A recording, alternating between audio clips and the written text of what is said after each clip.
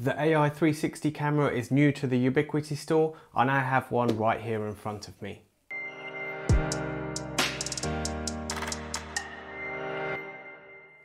Let's jump straight in and talk about the specs of the PTZ camera.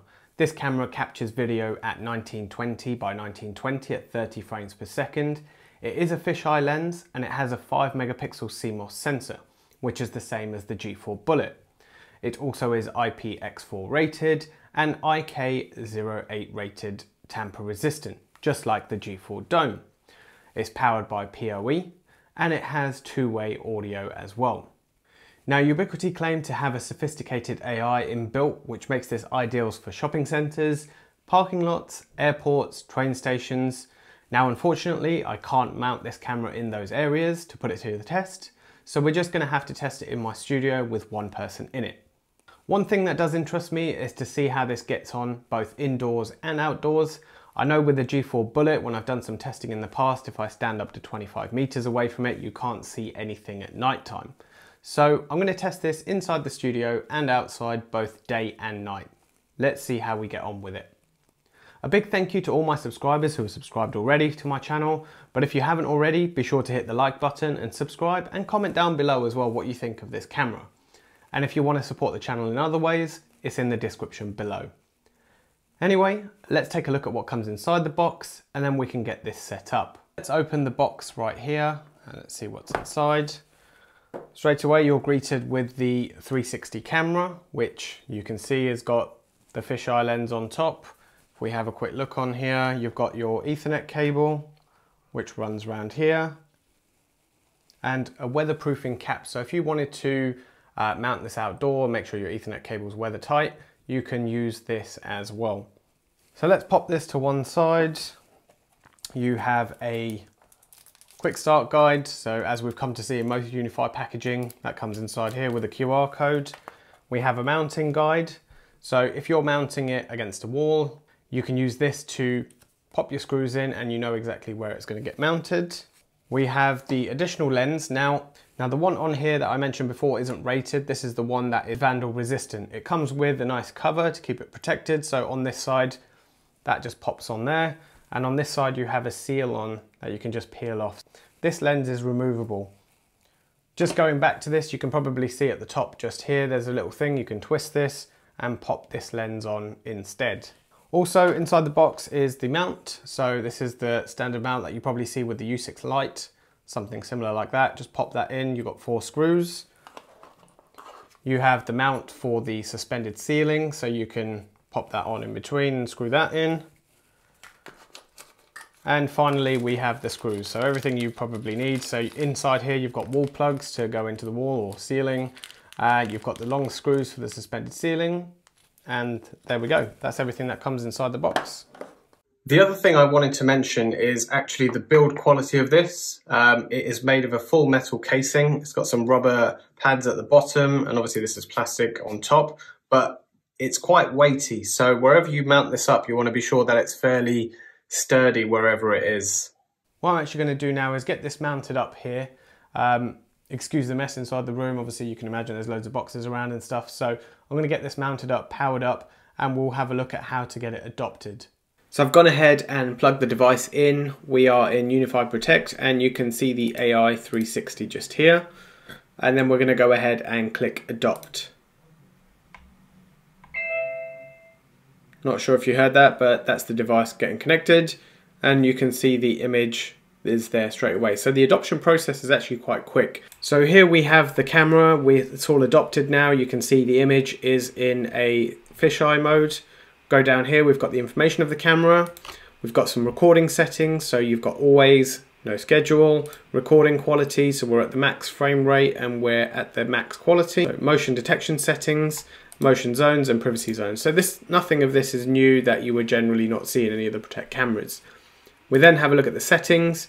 You've got the AI 360 name, microphone sensitivity, status sound, status light, overlay information, so name, time, logo, bitrate. Again, all fairly standard as to what you would see in any of the other Ubiquiti cameras. Restart, advanced and unmanaged. So the main things I want to look at is obviously the image and the controlling of the PTZ and how that works. So we're going to click on the camera, we'll go to the live view for now. You can see on the live view that it's auto 720, so we'll push it to 1080 just so we get the maximum image. And you've got the option for warp or de-warp video. So it's currently warped at the moment, so you want to de-warp it. So you press that, and then you can see that automatically now it's zoomed in. So you can probably see my hand coming up just here. Yep, there you go. So there's a second or two delay. But you can see that, and then you can see me in the mirror also there as well. So this is how the PTZ works. So this is directly down, and then you keep moving across and up. You can use multiple keys at the same time to go in a diagonal angle. And yeah, that seems to be fairly responsive. And then you can sort of zoom in. So if I want to go here and I want to zoom in a little bit to say me, I can zoom in like that as well. So that's cool. Just before I close this, you can take the snapshots, you can make it full screen, and if we go to the settings, you can play around with the camera image as well. So HDR, infrared, orientation. So if I go infrared, you can set that to auto or always enabled if it's always in a dark room, however you want to get it set up anyway.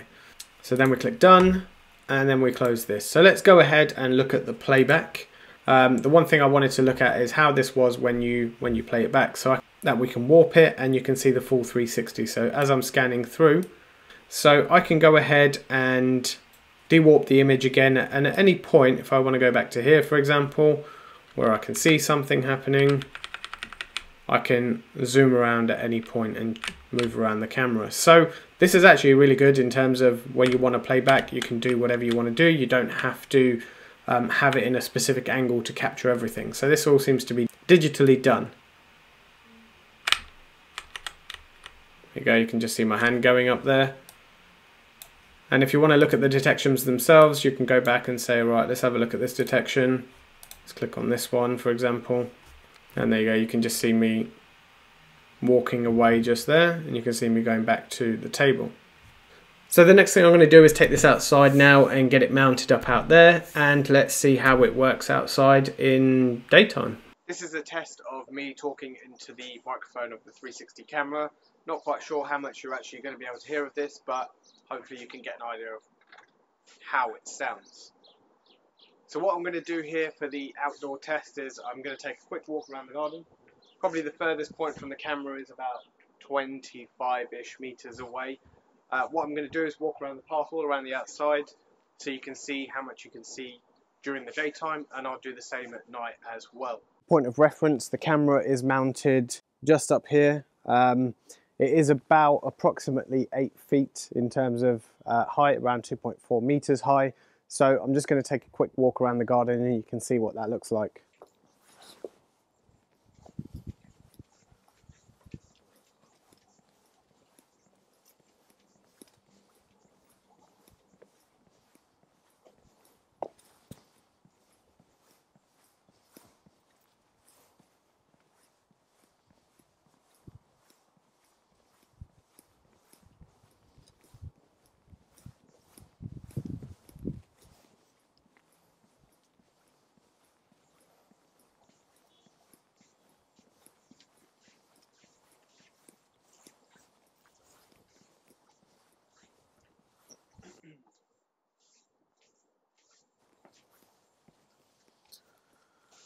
Well, I hope that gives you some idea of what it looks like of me walking around, just to give you some idea. So the next clip you're going to see is me doing the same thing at night. When recording in the evening, I'm not quite sure what happened to the playback of the 360 camera, but it seems to have got lost in its PTZ function. So not quite sure what's going on there. Maybe there's a software bug or just something isn't right, but it was working perfectly fine during the day. But when I started in the evening, it just wouldn't play ball. But you can see from the video there anyway.